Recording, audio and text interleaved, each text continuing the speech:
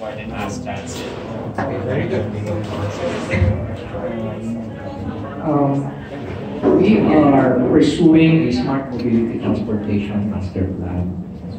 In fact, we're now in the process of negotiating with a big group, a conglomeration, for into smart mobility and transportation. What do you mean by smart mobility? Our biggest problem in the city of Baguio is traffic. And of course, we have also a big problem on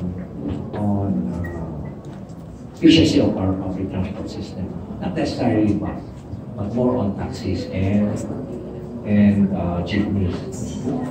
Now, for the past 6 months, we installed a proof of concept in the city of Baguio, starting in January until today. And for the first 4 months, we were able to gather that on a daily basis. It turned out that based on demographics of vehicles flying our road networks daily, it turned out that only 4% are actually buses and vans, public. 16% are motorcycles. Every day, every day. 16, 30% are private vehicles. And this is quite alarming. 42% are taxis.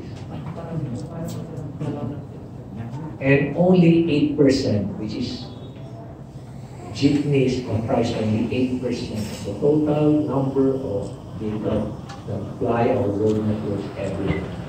Na dapat sana mas mataas yan. The first thing that I did was to get in touch with LTFRB. What was the basis for the issuance of franchises for taxis? Because we said, sir, we don't have the a formal study. We base it on the population, which is not the right thing to do. It should be based on, it should be data-driven. Now, this system allows us to really determine and generate the right analytics for us to be able to come up with the right combination.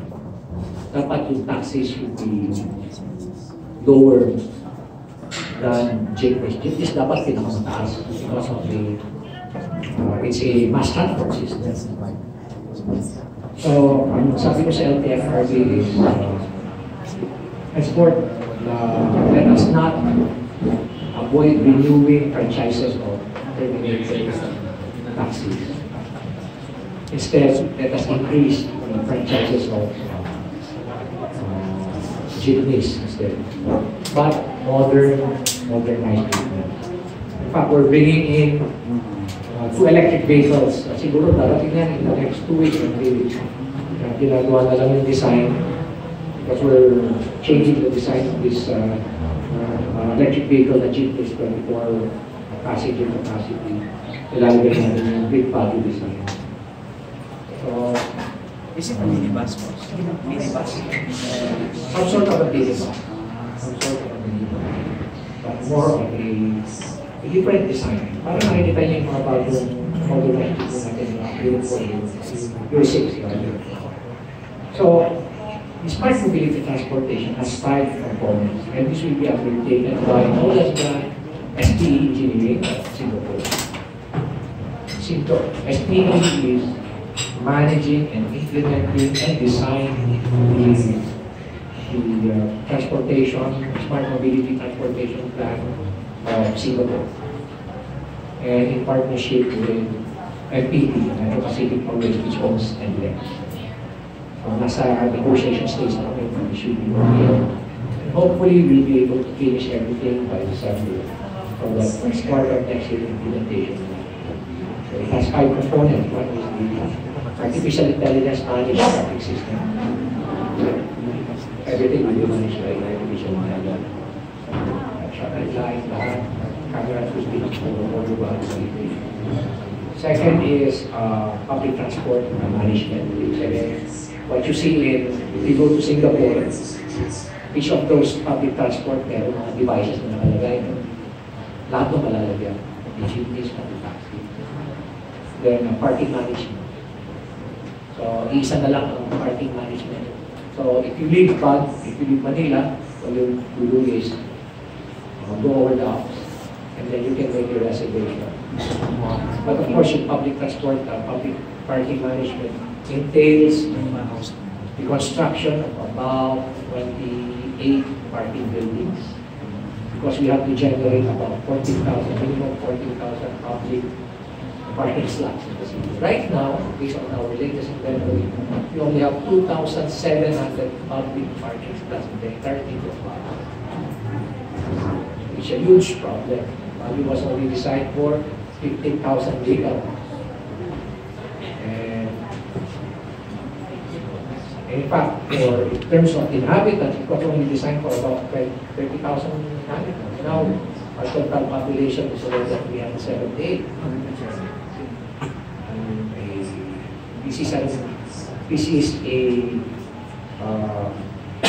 we base it on the 2022 census of 260,000, with a population growth of 1.54%. Then our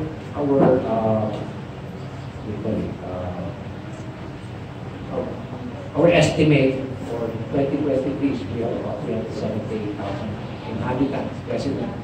But our floating population is about 650,000. And the number of vehicles now in the city of registered in the city of Baguio is 56,000, 2022 LTO data.